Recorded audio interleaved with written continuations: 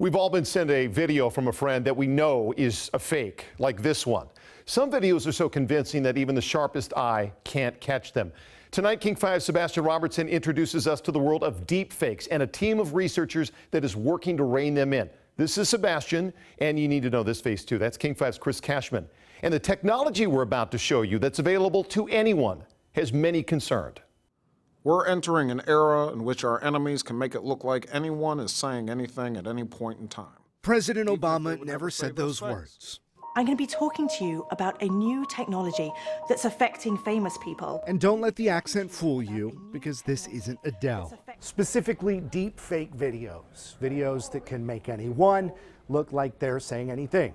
Take this video, for instance. I may look like Chris Cashman from Take 5, but it's actually me, Sebastian, the reporter doing this story. This is something that a lot of smart people are losing sleep about.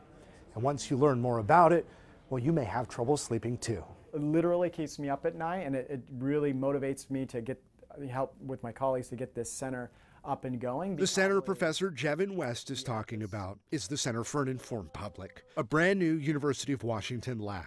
Their goal, starting this fall, is understanding and stopping the spread of misinformation. What is problematic information? Deepfake videos like these are a major part of this, especially as the technology behind them just keeps getting better. You do not need to be a software developer to use this kind of technology. Do you think I could make something convincing? Yes, I do. I'm not a software developer. Problem is, it probably would take you a day or a couple days to do it really well. Challenge accepted. These might be famous last words, but how hard can it be? Single images, such as those from Google Images. Simply add these to the DFL or SR. The README gives Download. All right, in principle, it's simple. Start with 2 real videos featuring 2 real people. Take those clips, feed them into a series of computer algorithms.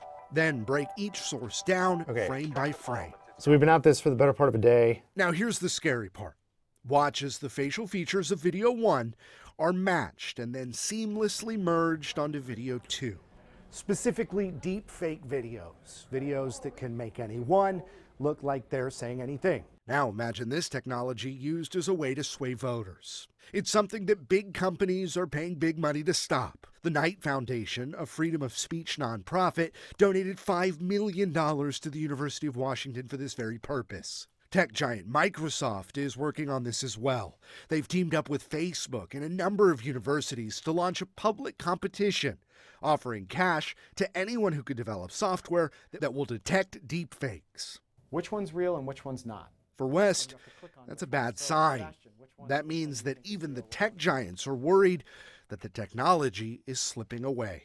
When we can't trust our eyes anymore, and we're looking at images that were created by algorithms, and we've truly crossed that uncanny valley, I think it's something to be concerned about. Specifically, deepfake videos. Our deepfake may not be perfect, but perfection isn't necessary to make something convincing. I may look like Chris Cashman from Take 5. Especially when the viewer or the voter is ready to see what they want to see. A lot of smart people are losing sleep about. In Seattle, Sebastian Robertson, King 5 News.